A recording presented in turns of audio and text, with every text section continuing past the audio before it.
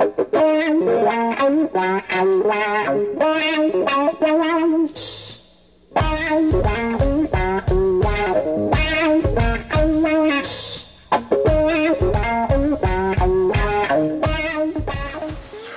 welcome to Spotlight TV. I'm Rob Taylor, standing in for Christian Broussard this week, who went to Tibet to study with some monks.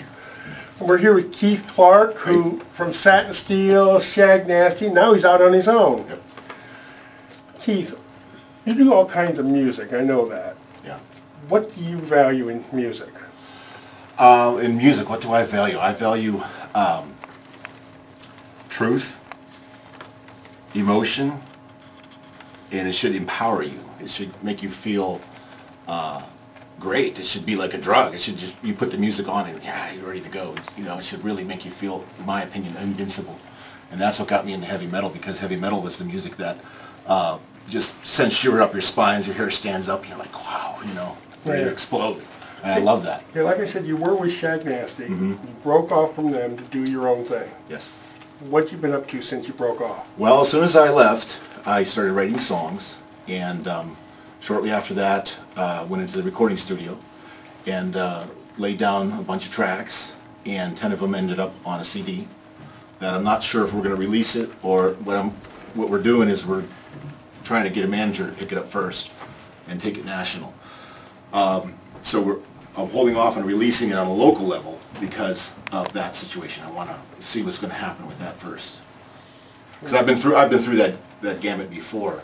You know, we moved the band out to Hollywood before, one of the bands I was in before, and got a manager out in Hollywood and did that. So I know how to do that, and so that's what we're doing. Yeah, I remember when you did that. Yeah, I know you do.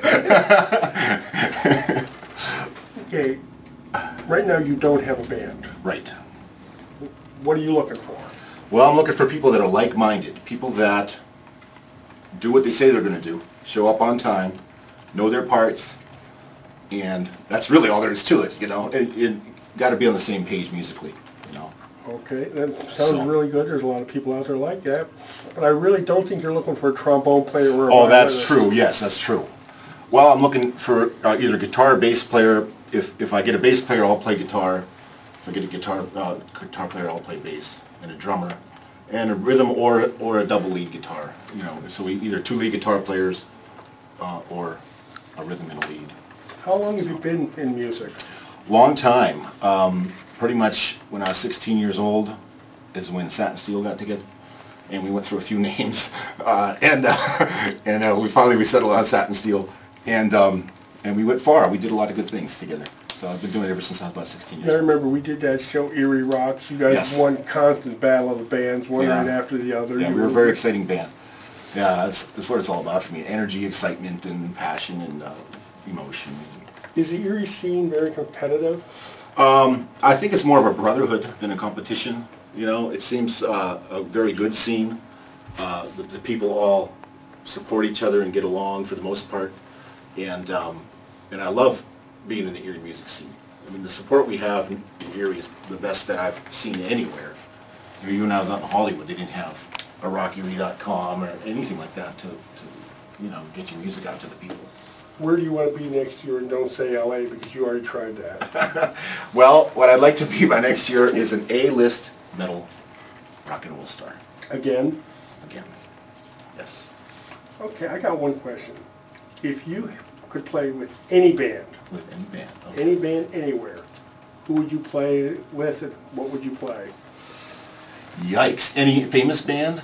Yeah. Any famous band? Anybody's put out more than 3 albums. Wow.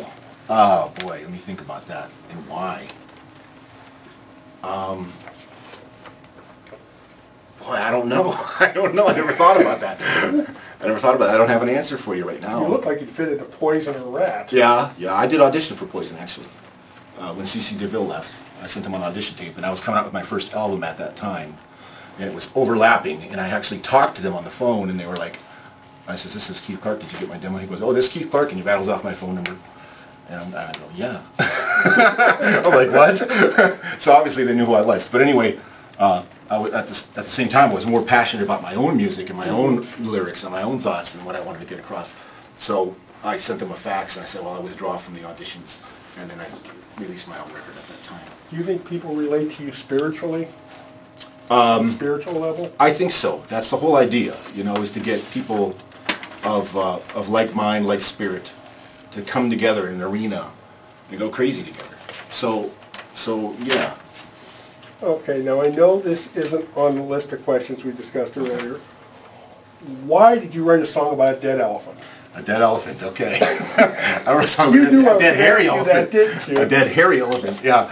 Well, I thought it was a great story. I mean, it's like one of these little conspiracy things, you know. They find this thing at the bottom of Lake Pleasant, and they take it away. Nobody knows anything about it. A couple years go by, and they say, oh, by the way, this little thing on the news, we found this total woolly mammoth skeleton at the bottom of Lake Pleasant. I'm like, what?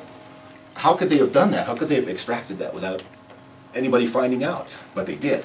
And then they shipped it off to some down south museum, and I felt like, what the hell, you know, people should know about this. So I wrote a song about it, you know. And what's the name of that song? Mamutidae, which is Latin for woolly mammoth. Okay. Or actually, any of the mammoth or mastodon hairy elephants is a Mamutidae. So that covers You them all. Googled that, didn't you? I did. I'm proud of you. Actually, I'm a Latin scholar. I'm a Latin scholar. No, I Googled that. That's on your new CD? Yes, it is. And what else can people expect on your CD? Well, variety. My last CD, none of the songs sounded the same, and this CD, none of the songs sound the same. You know, each song has its own mood and its own feeling and its own. You know, when you listen to it, you don't say, "Oh, wasn't that the same song from last time?" You know, you don't. It's not like that. It's so you can expect a lot of variety, but it's going to be all electric, lots of power, lots of adrenaline, lots of passion, and so that's what you should expect. Okay, how tall are you? 5'11". Okay. Other than people 5'10" and below, do people look up to you? Oh. I don't know. I don't know that. I you know. Show her. Show her right there. What did you do when I just asked that question? Yeah, they look up to him a lot. I hope I can be an inspiration because, you know, if something's not going, you know, you're supposed to be on the same team with some people. You're trying to go a certain direction, but this guy wants to go this way, and this guy doesn't want to go anyway. And eventually you got to get to the point where you say, well, it's up to me. I got to make this happen, you know. So I hope that people can be inspired, not just by that, but by everything I do. I wrote a letter to Paul McCartney that that he has inspired many people, and I would like to be able to do the same thing. And of course, I asked for his help, and I never heard back from him. But that's another story. As a human being? I don't even know if he ever saw it. You know how that goes. Probably not. You would probably have at not. least a little note from him. Yeah. As a human being, what excites you, other than your girlfriend? Well, music. Mostly music, you know. Mostly music.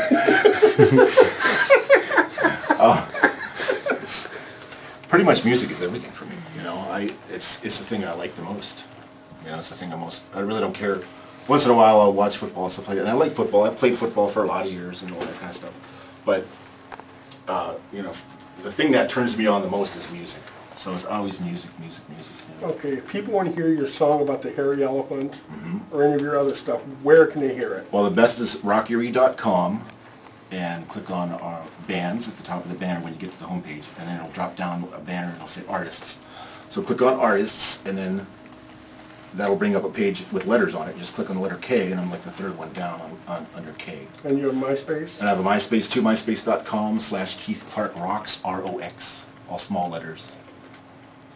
Okay, well, Keith, thank you for being on Spotlight TV. Thank you very much. It's been a lot of fun. It's been Thank you a to long Christian. time since we actually sat.